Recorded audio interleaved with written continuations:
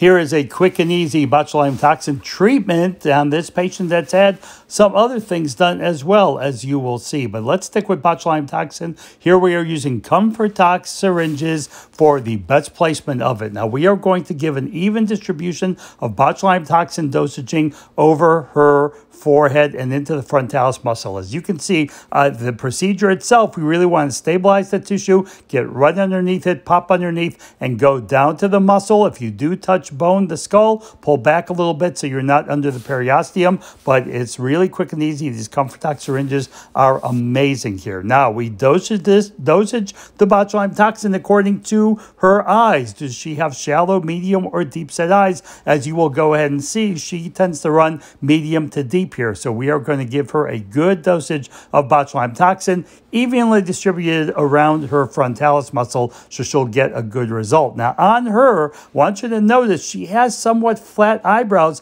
We're also, because of where we put this botulinum toxin, she's going to get a little lift on the lateral part of her eyebrows. We can do even a little bit more with some advanced procedures. Here we're going into the procerus muscle that will pull everything down, and we're going to release that. And now the corrugator muscles on both sides. These muscles, corrugators and procerus, make up the 11s, those frown lines between the eyes, which this patient is young but just starting to develop, and she doesn't want them, that's for sure here. And any headaches, TMJ, oral facial pain, this will do a lot to relieve this, and we're also going to treat her masseter muscle. Stabilize this. Look how we are holding the tissue. We are making sure the botulinum toxin is only going into that muscle and not dripping down through the tissue planes to any other muscle. Look how we're wiping it away, up and away from the eyes. That is the best way to go ahead and do this. She just is coming off a lip enhancement there as well. Now we are going to go ahead and take a look and give that masseter muscle. We're going to give it some botulinum toxin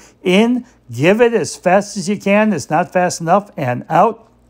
We've marked it, so you are going to be in the middle of the masseter. If you're too anterior, you can get to other muscles and mess up their smile a little bit. So you've got to know this is precision placement of botulinum toxin and simple treatment. She's all done. Now let's take a look before and afters. We've also done lips. We've also done a few other things, but that is nice and smooth and relaxed look for her. Look at the tail of her eyebrows up a little bit, as you can see, opens up her eyes a little bit. What else did we do? We did the chin, we did the nose, we did a nose enhancement to straighten it out, chin to bring it forward, and that makes everything look better. By pulling in the masseter, you also get a more defined jawline here. You can learn to do all of this too. It's great treatment to add to your practice. Time for you to get AAFE certification trained today and add this to your practice right now.